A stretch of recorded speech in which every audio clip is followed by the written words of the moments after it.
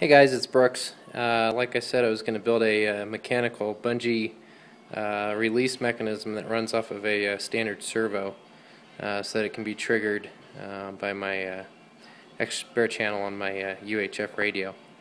It's over-engineered, as with most of the stuff I do.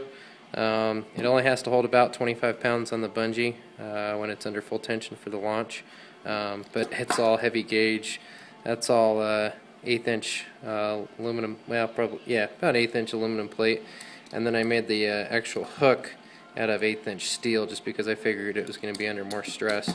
So it could probably hold well over, I don't know, 100 pounds without any problem, but I wanted to design in a certain margin of error and safety for it as well. So it's just screwed together in several places there.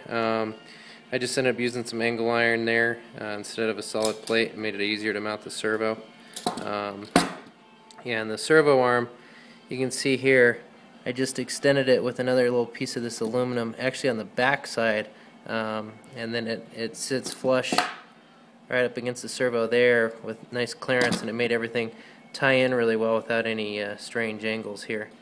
So this is the actual release mechanism here that latches against the actual hook.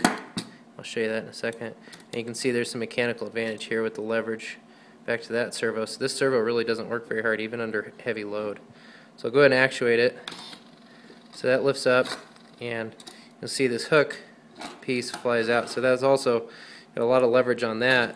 So there's very little friction up here when it's resting against the stop. And this is the hook here where you actually hook on the bungee or the payload. So I'll go ahead and show you a couple tests with some weight on it just to show that it works.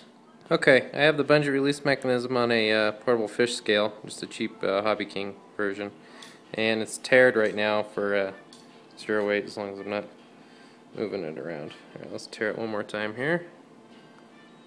Okay, so that's reading zeros.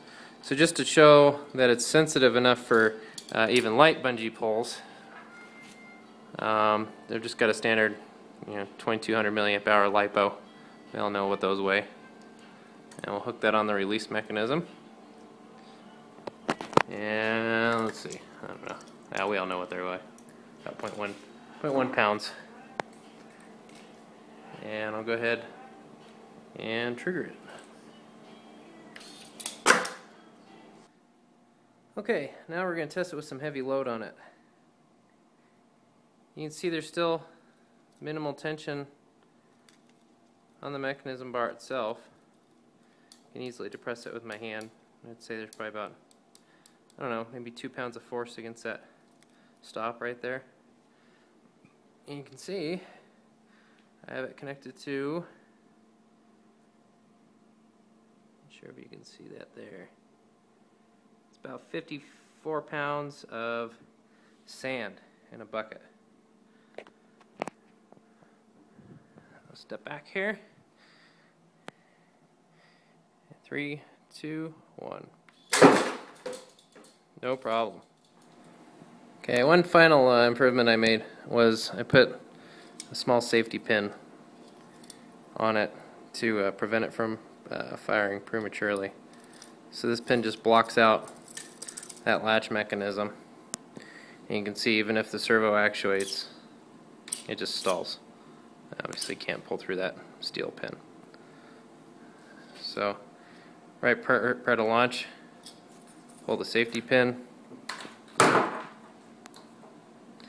and fire.